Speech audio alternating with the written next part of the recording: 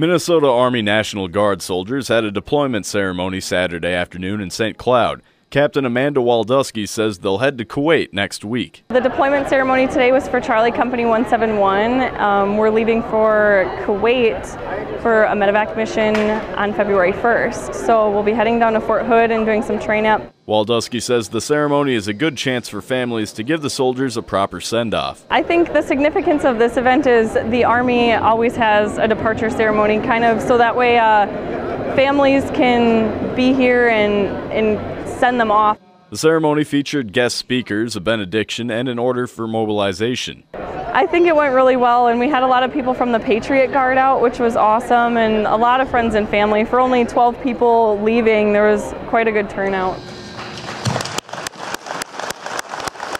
For WJON, I'm Isaac Schweer.